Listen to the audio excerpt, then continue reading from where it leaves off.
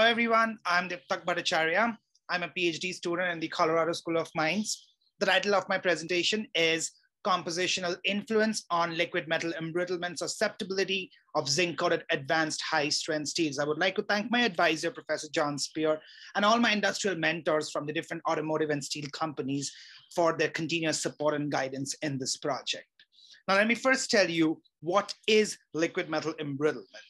Now, if we have a zinc-coated steel, the zinc coating is on the surface of the steel. If we heat the zinc-coated steel to a temperature above the zinc melting temperature, we will have liquid zinc in contact with the solid steel. Now, in that condition, if we simultaneously apply a tensile stress, the liquid zinc from the coating starts to penetrate into the steel via the grain boundaries of the steel, weakening the steel, giving rise to surface cracks. So in the picture to the right, that's a zinc EDS map from a hot tension tested zinc-coated specimen.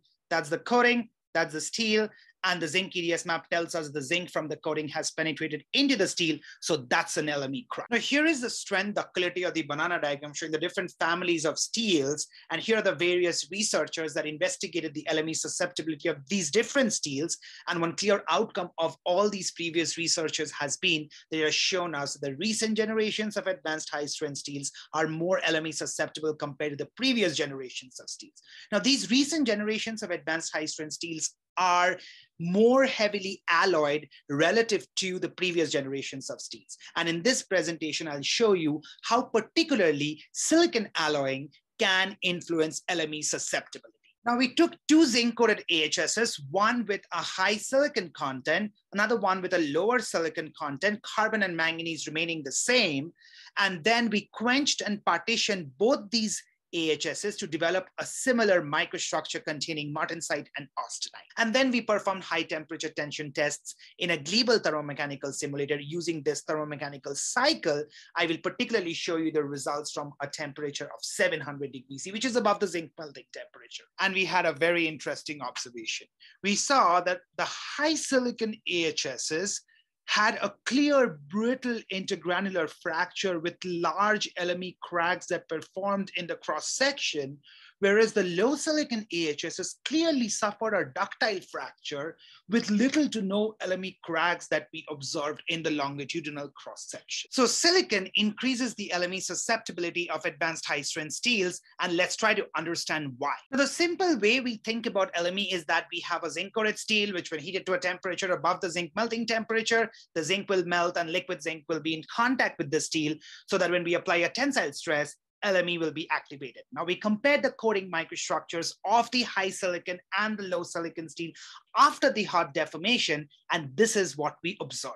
In the case of the high silicon AHSS, these are backscattered electron images from the coating substrate interface.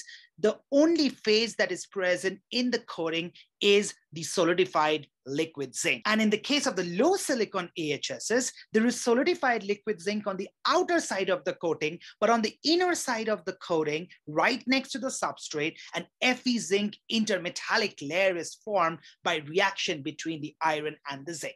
So we know what happened. In the case of the high silicon steel, we had liquid zinc in direct contact with the substrate at the elevated temperature so that when we applied a tensile stress, we triggered LME. In the case of the low silicon steel, there was an intermetallic layer between the liquid zinc and the steel substrate, which acted as a barrier from the liquid from entering the substrate. So when we applied a tensile stress, there was no LME that was activated. Now let's try to explain this observation. If we consider the binary Fe zinc phase diagram, at a temperature of 700 degrees C on the zinc-rich side of the phase diagram, two phases should be in equilibrium, liquid and the gamma Fe zinc intermetallic phase. Now, in order to understand the relative stability of the gamma and the liquid phases by the addition of silicon into the system, we have to refer to the Fe zinc silicon ternary phase diagram. Now, if we have a binary Fe zinc alloy and intentionally add silicon to the alloy, then here is the relative phase stability. So on the x-axis is silicon concentration, y-axis is phase fraction. We see that the intermetallic phase amount as we increase the silicon concentration is decreasing with progressive rise in the liquid amount. So silicon addition will destabilize the intermetallic and will increase the stability of the liquid phase. So in conclusion, silicon increases the LME susceptibility of AHSS by suppressing Fe zinc intermetallic formation and promoting a direct contact between the liquid zinc and the steel at elevated temperatures. And if you want to read more about our work and some cool tough sims characterization, then please read this paper that we recently published. Thank you, everyone.